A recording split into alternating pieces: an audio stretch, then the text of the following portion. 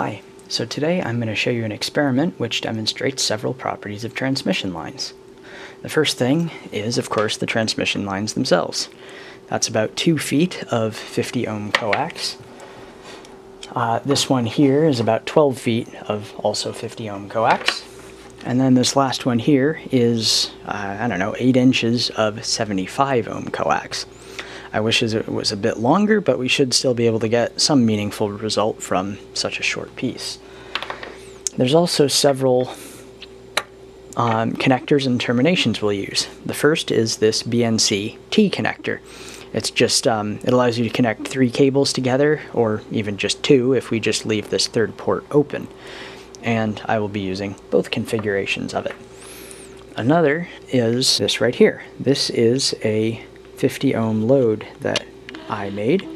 It's 2 100 ohm resistors in parallel, and they just connect the center conductor to the outer conductor. Similarly, I have made a short circuit. The outer conductor again is connected directly to the inner, except this time it's just a piece of copper instead of a resistor. Now, these are essentially the more professional versions of the piece I just showed you. Green is a 50 ohm termination resistor, pink is a 75 ohm terminator. So, now the other equipment that we're going to be using. First is this oscilloscope. We're just using it as a regular old oscilloscope, nothing too fancy there. This is a DC power supply set to output 5 volts, and that will be used to power this circuit right here. This is a square wave generator I made, and the main feature of this generator is that the output rises and falls very quickly. I'm not talking about the period of the square wave, I'm talking about the time it takes to go from 0 volts to 5 volts. That rising edge, or the falling edge, is about 2 nanoseconds. That's very quick. It just produces a square wave with very fast edges, especially they're very fast relative to the period of the square wave. We don't really care what that period is, so long as it is much, much longer than the time scale we are interested in for the rest of this experiment. So, that chip generates the square wave. This bunch of resistors sets up the 50 ohm output impedance.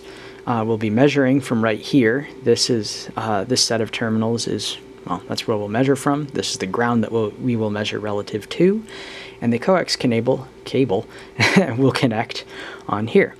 SMA connector output on the board, adapted to BNC for the cables that I have on hand.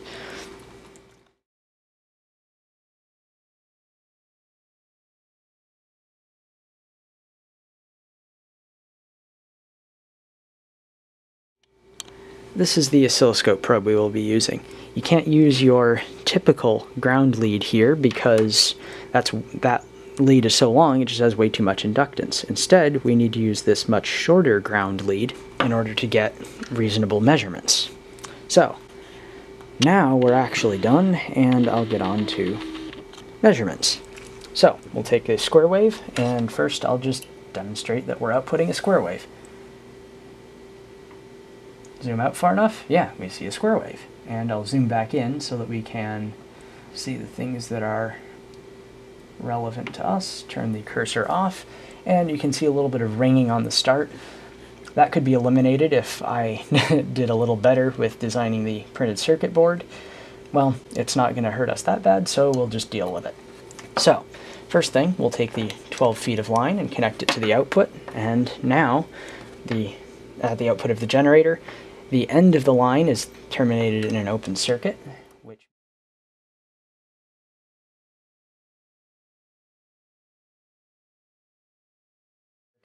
which means that we should see a step.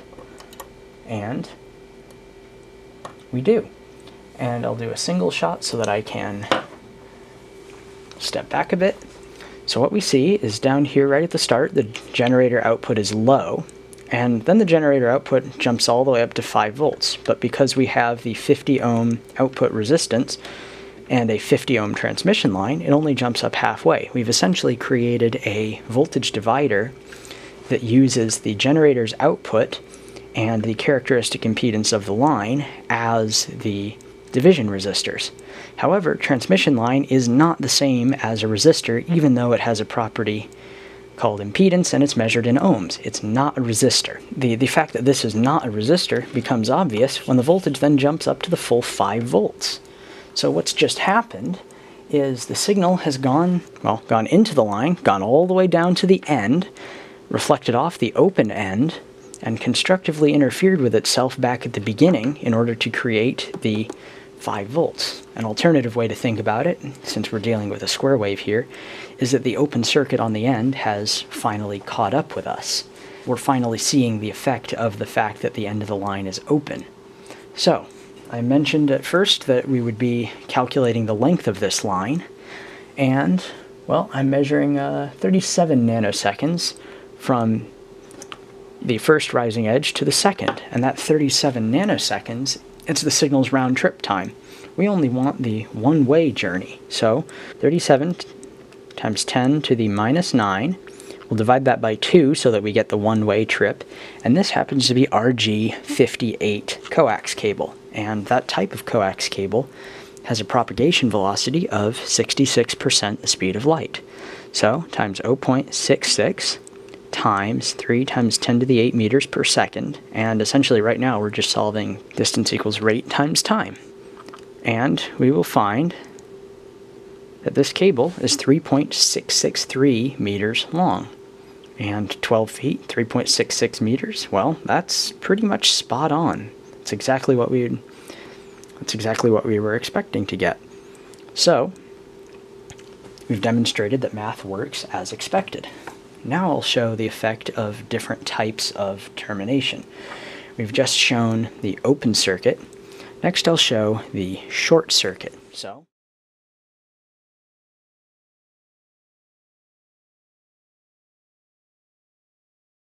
So I'll stick my short circuit on the end of the line, and we will measure again. Single shot capture, and notice that, well, the generator's off, generator's on for a little while, and, well, why did it seem to shut off? Well, the generator didn't shut off. What happened is that the spot we were measuring at, the short circuit finally caught up with us. The signal went and encountered the short circuit at the end of the line, and the reflection destructively interfered with itself and canceled out when it got back to our point of measurement. I mean, it was canceling out the whole way it was going back, but we're only measuring at the one point. So that's that. So that's the short circuit case. And again, notice that the time it took the signal to go down and back did not change. So now we'll do a 50 ohm load. The line impedance matches the source impedance, which again matches the load.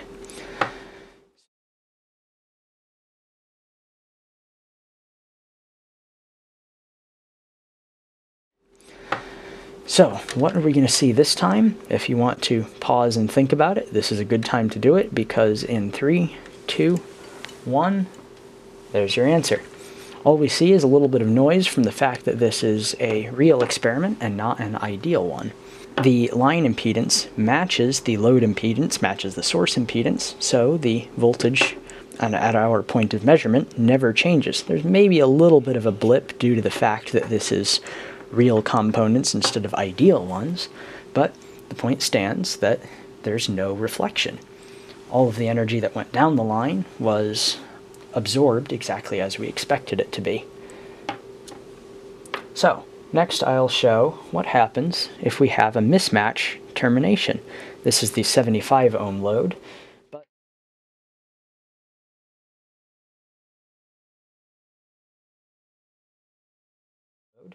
But that doesn't work, so I have to use my T connector. So let's put the T on and measure again. Now make your next prediction on what you think this is going to look like right about now, because, well, there's your answer. This time we see it level out at, that's 2.5 volts right here. We see it level out at the halfway voltage because we have a voltage divider made of the source impedance and the line impedance, but then when the load comes into play, when the end of the transmission line comes into play, it jumps up to 3 volts because that's the voltage that you get when you put 5 volts into a voltage divider made of 50 ohms and 75 ohms.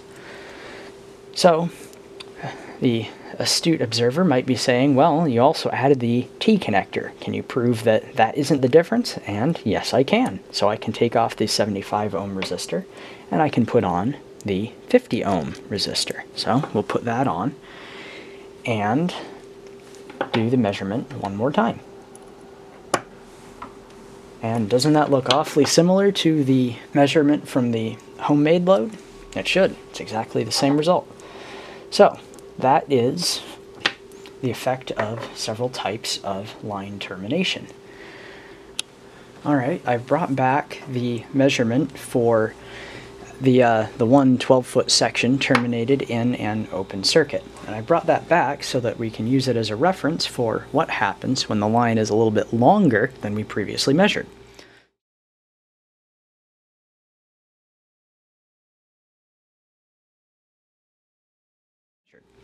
So I have my T connector on here. As long as I leave this third port open, everything will work out just fine. This new piece of line will also terminate in an open circuit, so let's connect that and see what happens now that we have a little bit longer line. And instead of the 37 nanoseconds that we had before, well, now we have 44 nanoseconds. So it's 44 nanoseconds to go all the way down the line and bounce back. So 44 times 10 to the minus 9 divided by 2 times 0.66, since both pieces are RG58 with their 66% the speed of light propagation velocity, times 3 times 10 to the 8, and we get that the new line length is I'll call it 4.36 meters. And sounds entirely plausible to me. That's the effect of a slightly longer line. We've just increased the delay.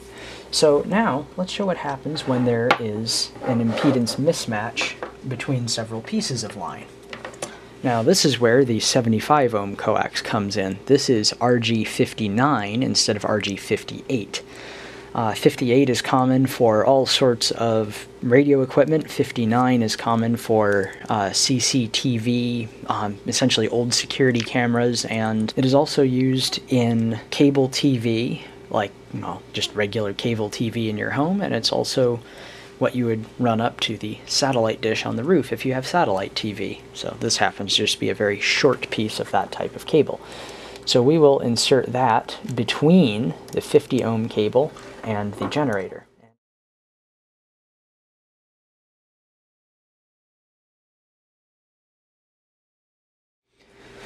Alright, so now what are we going to see with the 75 ohms inserted and the open circuit end like before? Well, that's what we see. And it sure looks awful similar now, doesn't it? And we even see, now we have 38.8 nanoseconds delay from one end to the other and back, instead of the 37 nanoseconds we saw previously. So there's a certain delay that we incur by adding that piece of cable. Well, of course we get a delay. There's more cable. That's not the interesting part. The interesting part is this ringing. Now if I had more cable, we would be able to show an even more interesting result, and that more interesting result would be where this levels off. Instead of leveling off at 2.5 volts that we see because of this cable being so much longer than this first piece, we would see first leveling off at 3 volts and then leveling off at 2.5 volts. And then the end of the line would catch up with us and we jump all the way up to the full 5 volts.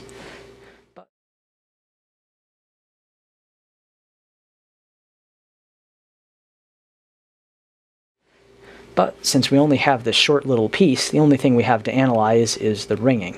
And as you can see, the cursors are currently marking the extremes of that ringing. So what's going to happen if I then remove the 75 ohm coax?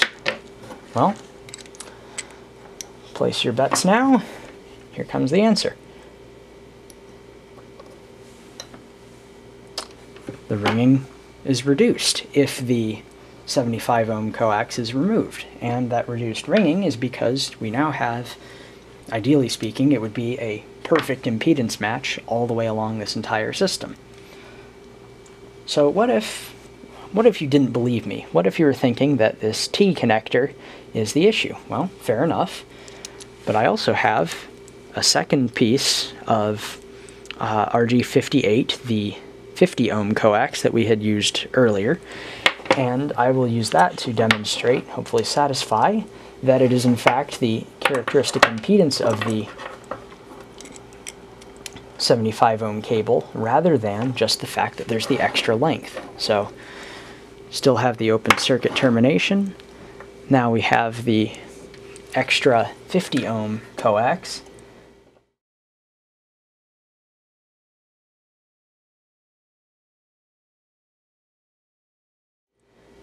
And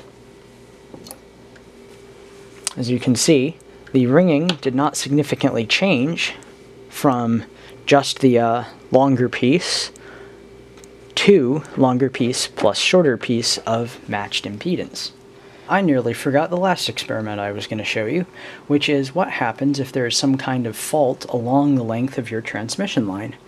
And essentially a fault on a transmission line is a unexpected change in characteristic impedance. And that could result from your line being crushed or the insulation being broken and water getting in and corroding the cable. It could be any number of essentially fault conditions. And the magic of all of the stuff I've been showing you is something called time domain reflectometry. This can become, it can be a very advanced topic to study. There's optical equivalents of it as well as what I'm showing you here, which are all RF, time domain reflectometry. You can use this last kind of measurement, this last aspect, to find a fault along the cable. So what I'm going to do is I'm going to essentially create a fault on my cable. And the way I'm going to do that is using my BNC T connector. So the line ends in an open circuit just because, well, that's what we're going to end the line with. It doesn't actually matter what the line ends with. What matters is that we have something other than an open circuit on the third port of the T. Now if I put a short circuit, well, we wouldn't see anything particularly interesting. We would just see the short circuit experiment I showed you earlier. So I'm going to use the 50 ohm load that I created. And essentially you have a 50 ohm resistor in parallel with the last section.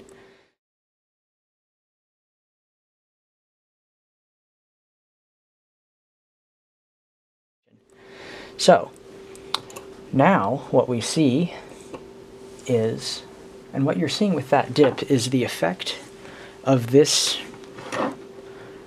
resistor. That resistor is essentially in parallel. It's acting as if it's in parallel with the 50 ohm impedance of this cable for a short period of time. I should say the period of time where the signal is going down this cable and then back, reflecting back. And once that's all taken care of, you'll see that the signal never rises up or drops down. It's because, well, after enough time has passed, after the end of the cable has come into play, we just see the effect of the 50 ohm resistor.